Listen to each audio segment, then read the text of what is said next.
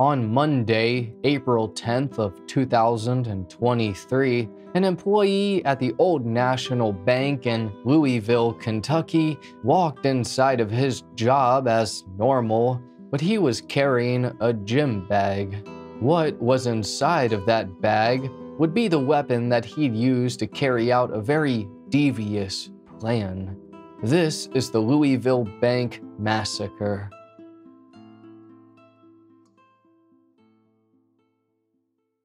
Hello, friend, and welcome to High Time Crime. My name's Joel, and on here I specialize in true crime and also couch surfing. Cowabunga!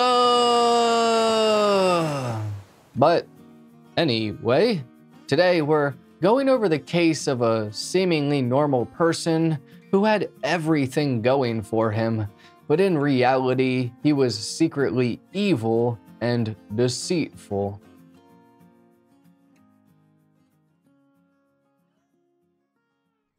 For our story, we're heading to Louisville, Kentucky, Kentucky's largest city with a population of 629,000 people.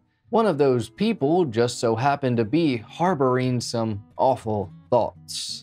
Connor James Sturgeon was born on February 11th of 1998 in Indianapolis, Indiana, to Todd and Lisa Sturgeon. He also has a younger brother.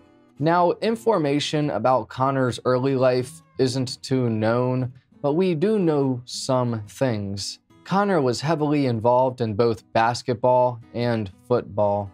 His father, Todd, was the men's basketball coach for the University of Indianapolis from 1992 to 2007. In 2007, Todd decided to step down from this position to have more time with his boys.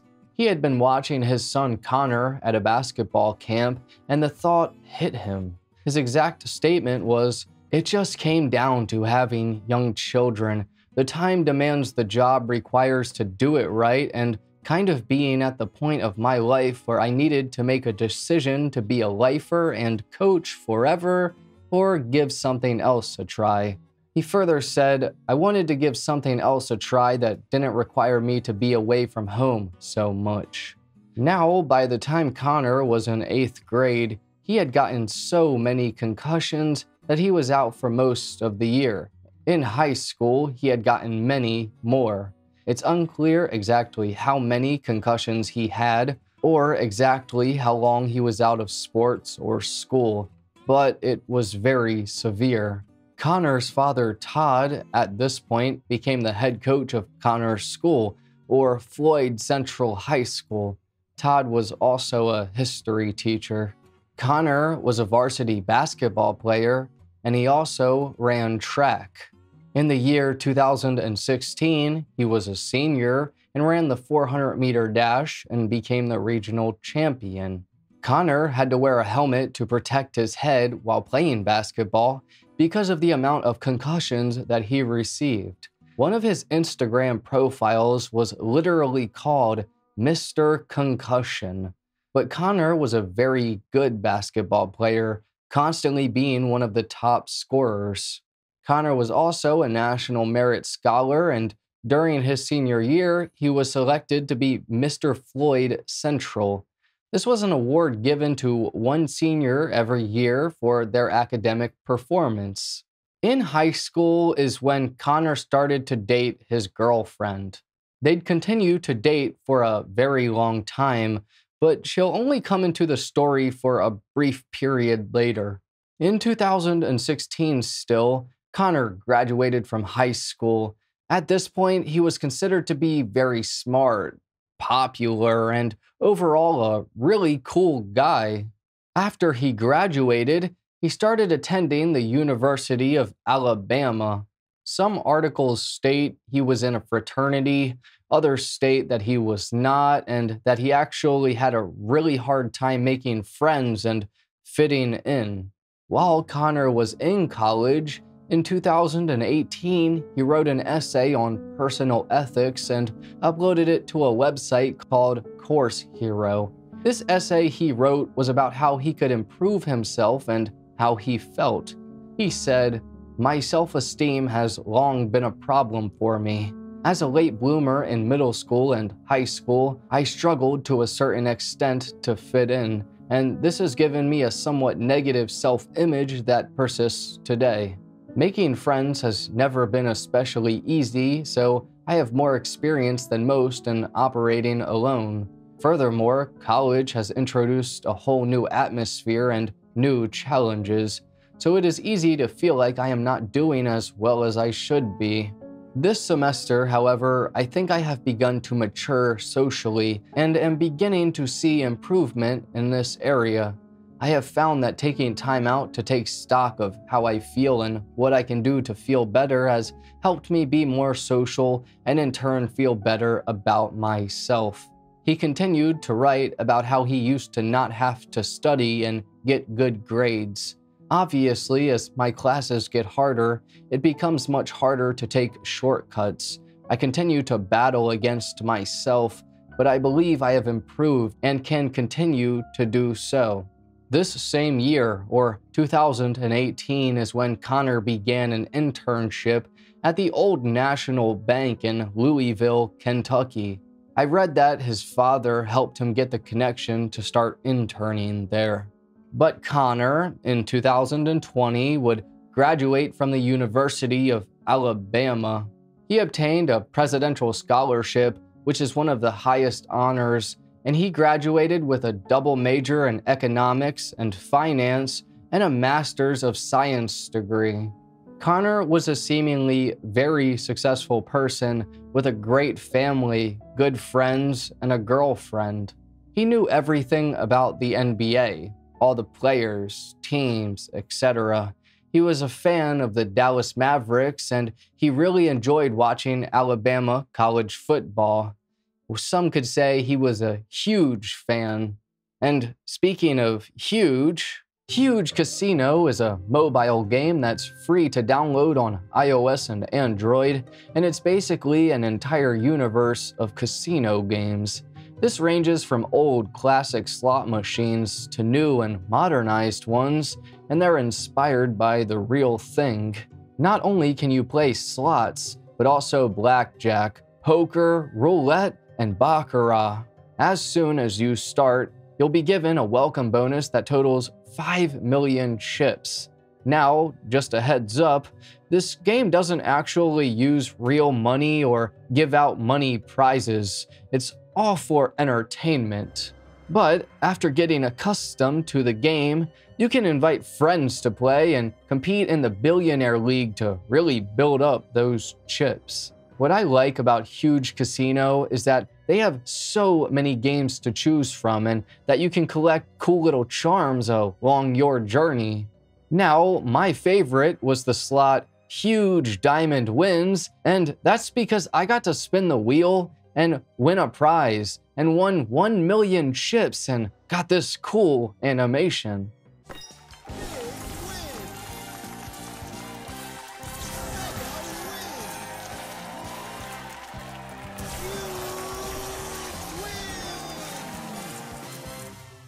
It made me feel like I was on top of the world.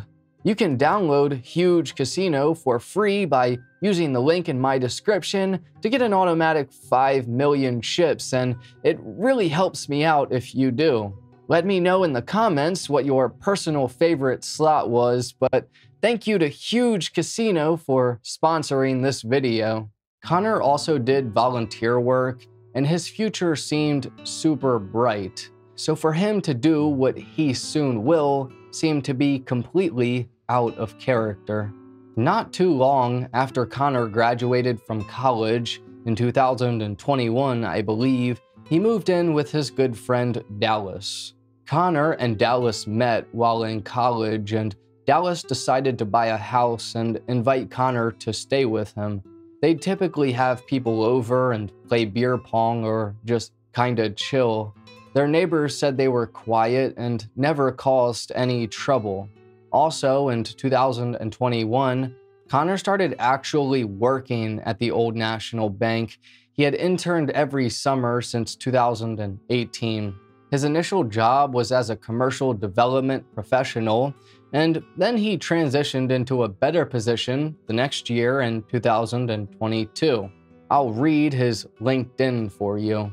I am a syndications associate and portfolio banker with Old National Bank in Louisville following completion of the O&B Commercial Banking Development Training Program in April of 2022. I am certified in the RMA lending decision process, hold a master's in finance from the University of Alabama, and am on the Young Professionals Board for Junior Achievement of Kentuckiana.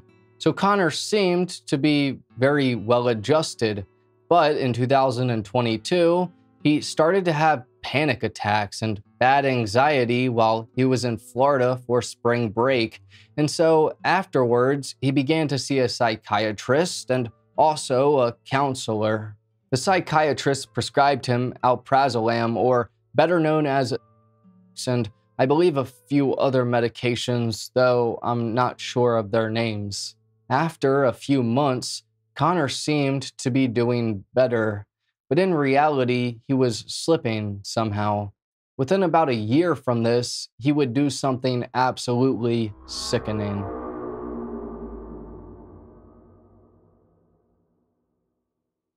On Monday, April 3rd of 2023, something happened to Connor. Now, what that exactly was, I'm not entirely sure. I don't think anyone is. The next day, on Tuesday, April 4th, Connor called his mother, Lisa, and told her that he had a panic attack the day before. Lisa asked him what he thinks caused it, and Connor replied that he wasn't too sure. Lisa told him that they're going to get him help, and the next day, on Wednesday, they had lunch together. Connor said that he wanted to go on FMLA, which is the Family and Medical Leave Act, which would allow him to leave his job temporarily so he could get things together. It allows you to have up to 12 weeks of unpaid leave. Lisa then called Connor's psychiatrist and set up an appointment for the next day, or Thursday. Connor and his parents attended the meeting, and it was a video conference call. The psychiatrist said to increase his dosage of medicine. Lisa said that by the end of the call, Connor seemed to be doing better.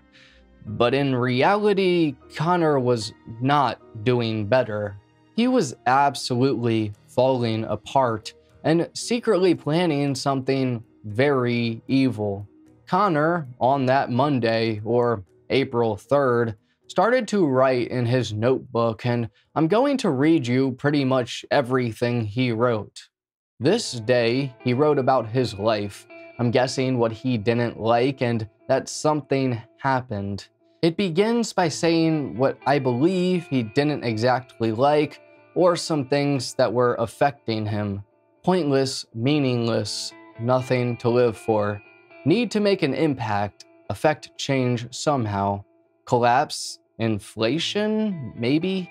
No kids, climate disaster, gun access, lack of mental health care, politicians with no interest in helping people.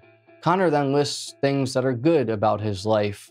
Good grades, perfect girlfriend, good career. He then starts to get dark again. Inescapability of depression. Over a year of trying to do everything. Therapy, meds, healthy relationship with former friends, working out, saving money.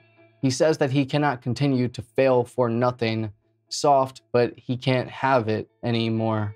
The next day, on Tuesday, April 4th, Connor went out and bought an AR-15, and he writes about it and some more of his thoughts.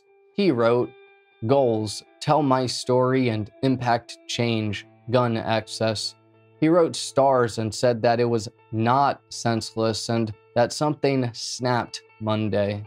He continued by saying, story, good family, no issues, good grades, no debt, did everything right.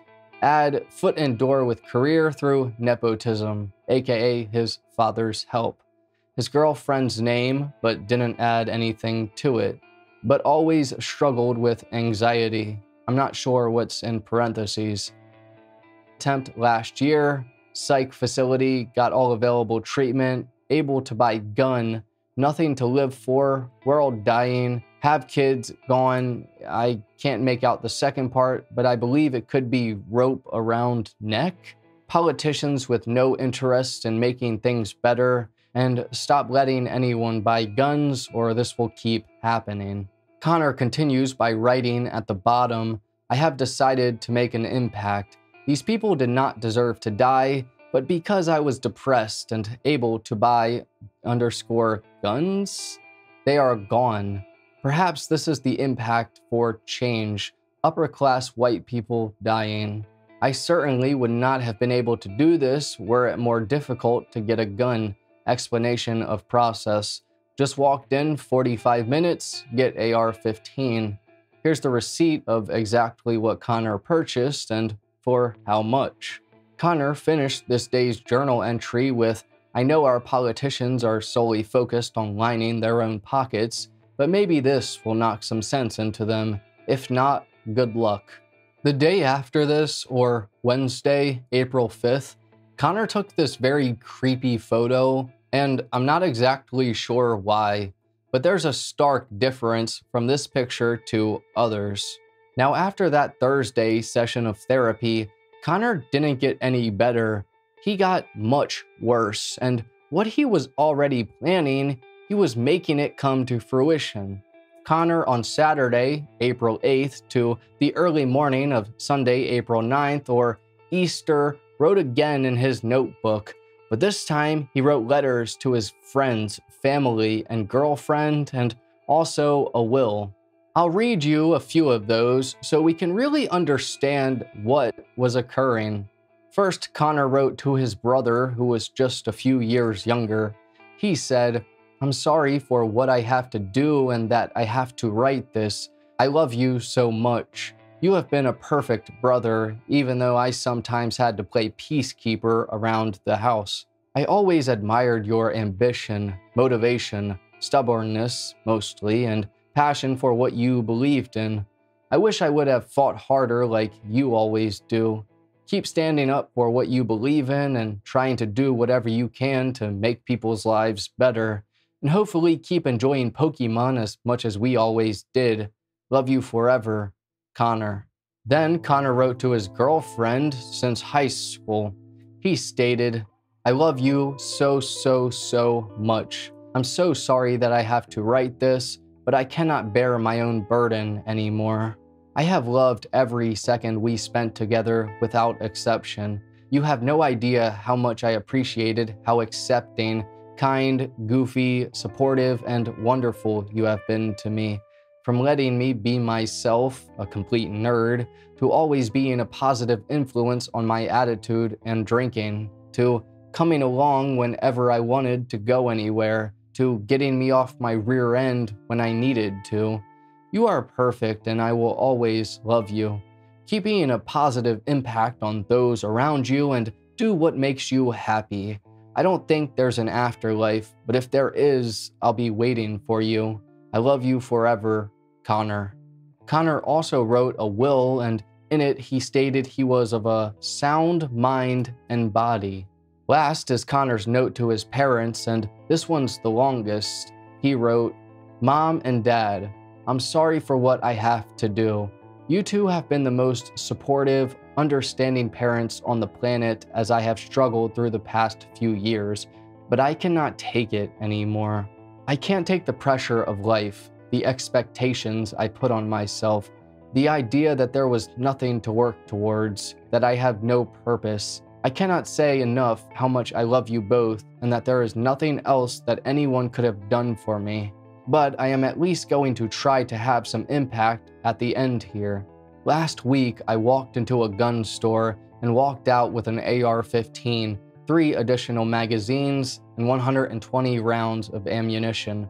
45 minutes later. All I had to do was lie that a friend got his house broken into, check some boxes that I hadn't been institutionalized, false, or would use it for violence, also false. This country and its politicians have decided that money is more valuable than lives. Let's see if that changes once the, I believe he says, fat cats start feeling the pain.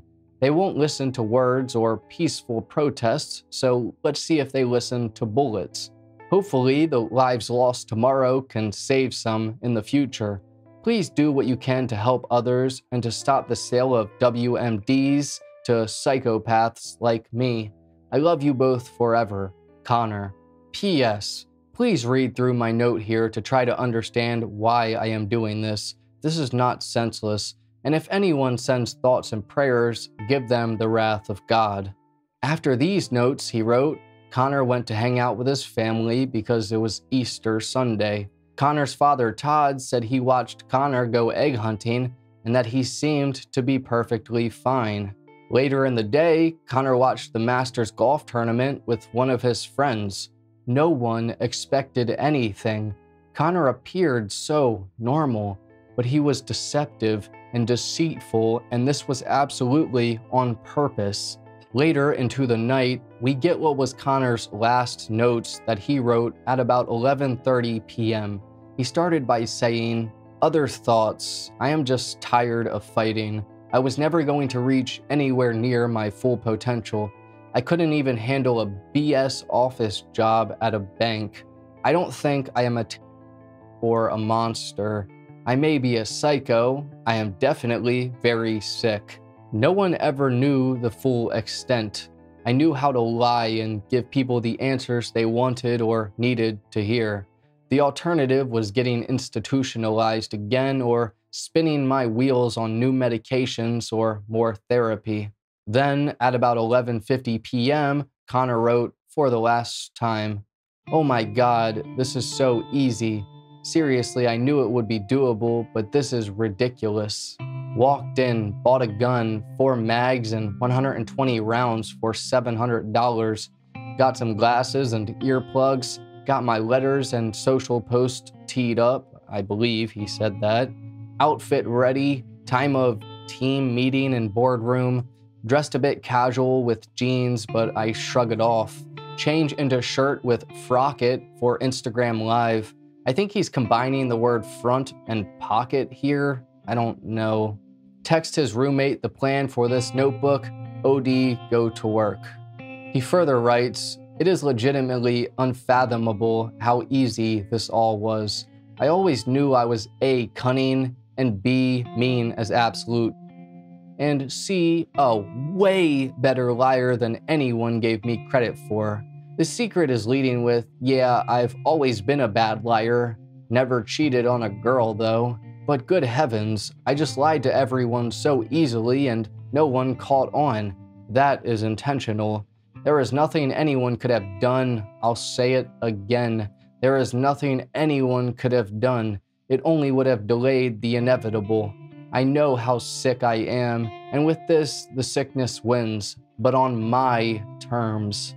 And the last things that he wrote was, "I am sorry and I can't take it anymore." After this, Connor went to sleep, and the next time he'd wake up, his terrible and evil plan would become real.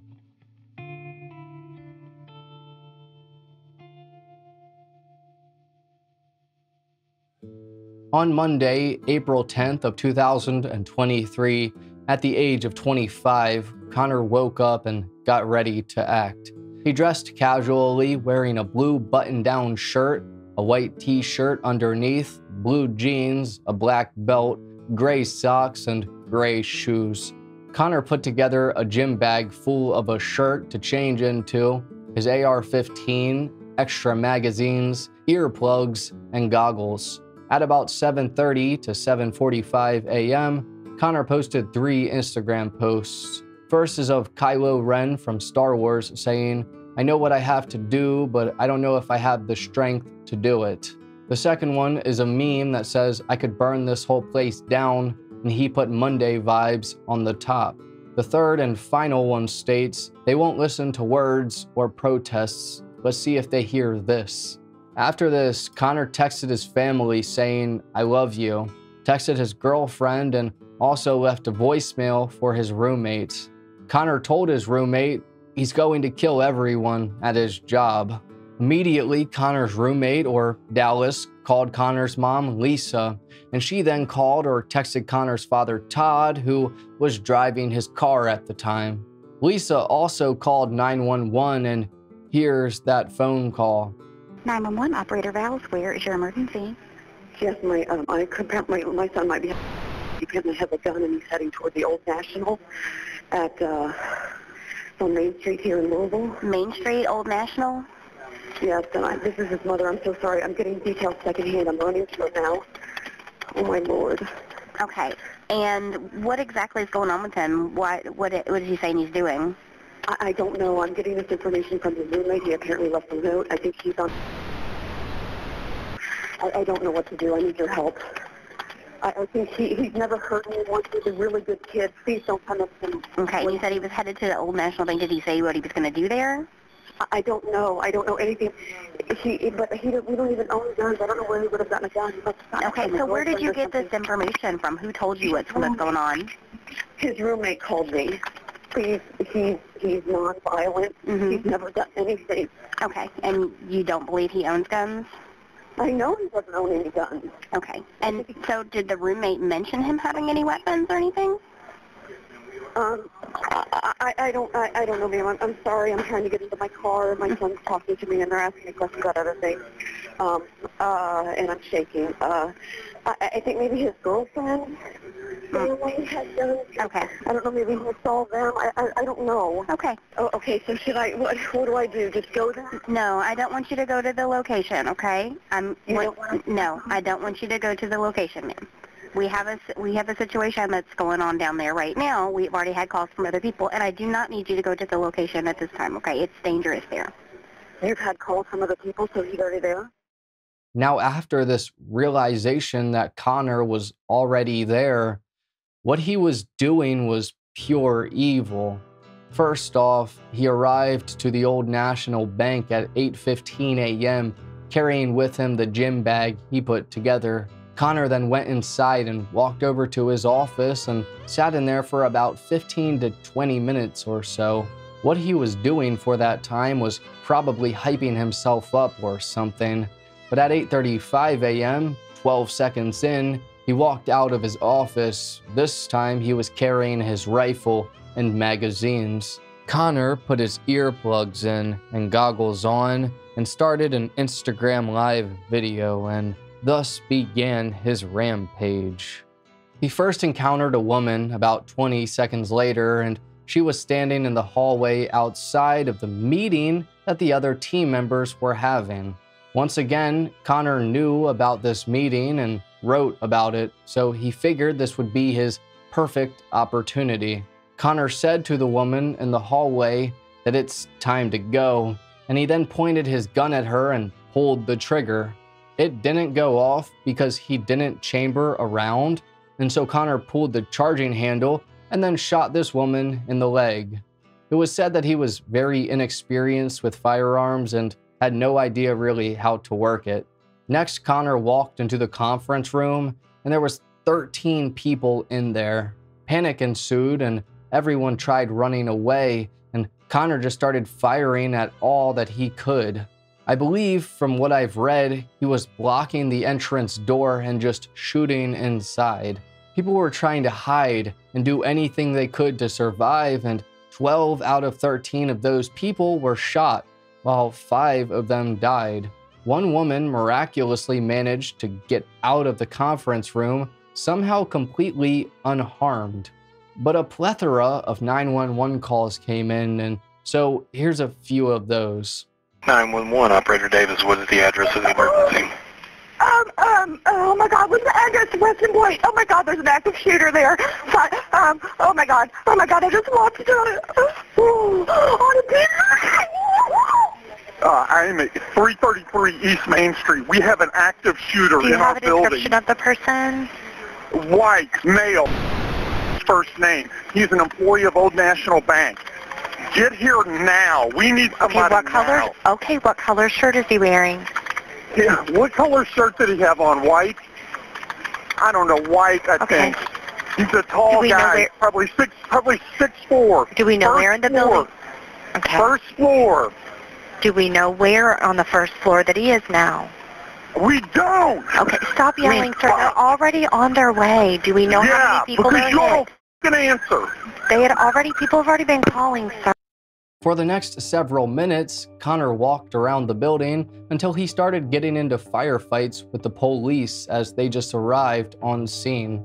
His main focus was now the police, though after shooting some rounds at them, he saw two co-workers and tried to hit them, but missed. They ran away afterwards. Connor then, about 30 seconds later at 8:41 a.m., saw two officers. This was Officer Nicholas Wilt, who had literally just been sworn in as an officer on March 30th, not even 2 weeks before. The other officer is unnamed, but Nicholas ended up getting shot in the head during this.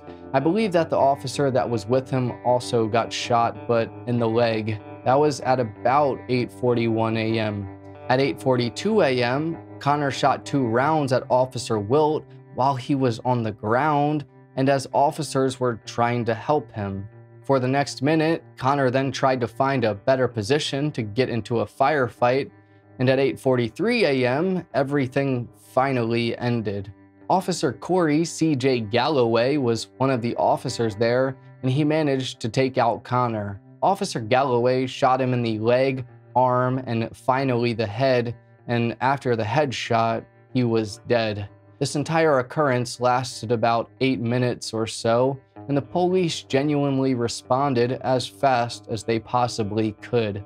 They were very commendable in this situation, and their bravery was outstanding. Connor's parents had arrived to the scene of the bank, but obviously weren't allowed in, and they couldn't believe what just happened. Nobody could.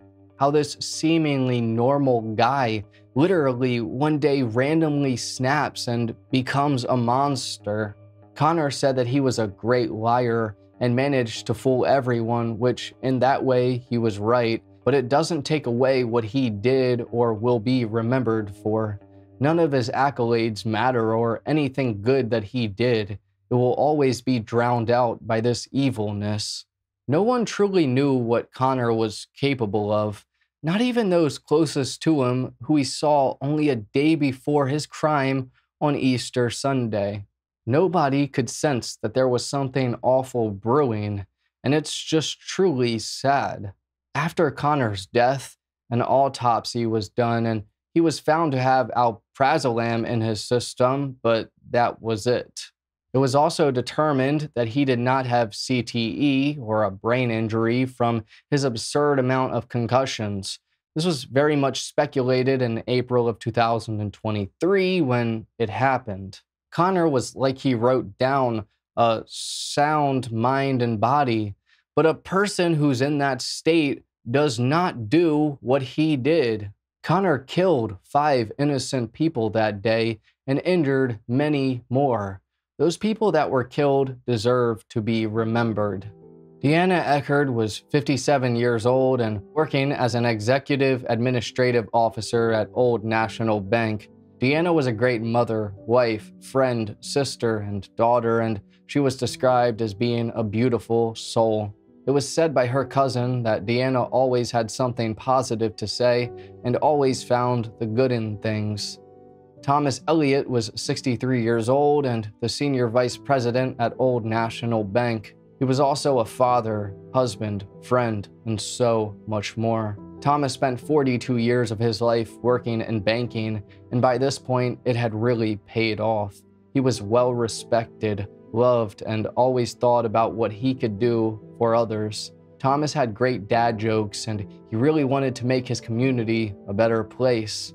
James Jim Tutt Jr., he went by Jim, was 64 years old and a market executive at Old National Bank. He had spent about 30 years in commercial banking and had been with the company since 2015. Jim was a very helpful man, a father, grandfather, husband, friend, you name it. Jim loved going to sports camps and helping out and just doing anything he could for his community. Joshua Michael Barrick was 40 years old and was the senior vice president in the commercial real estate banking group at Old National Bank. He had a very successful banking career and also had a wife and children. Josh was considered to be a great husband who would do anything for anyone, even a stranger. It's said that Josh had a heart full of gold and loved spending time with his children. Juliana Maria Farmer was 45 years old and working as a commercial banking agent at Old National Bank. She had only been working at this branch for 2 weeks and 1 day, as she was previously working at Old National Bank, just in a different location. Juliana was a mother and was looking forward to being a grandmother soon. It said that she drew people in with her warmth and beautiful smile. I really hope that everyone murdered in this senseless tragedy is resting peacefully, and for those that were injured, I hope that they heal. I do know that Officer Nicholas Wilt has since made an okay recovery after being shot in the head. His family said he was doing well in August of 2023. Officer Wilt was able to go home after 109 days at the hospital. He was a hero in this for running right at the problem and not being afraid. But anyways, thank you for watching this episode of High Time Crime. If true crime is your thing, then please like and subscribe because it's all we do. I also have an all-exclusive Patreon if you're interested in that. There's a bunch of tiers to choose from, and the third one allows for you to see a Patreon-only video, and that tier and the second one allow you to have your name at the end of each High Time Crime video. I hope you have a great rest of your day. Take care, friend.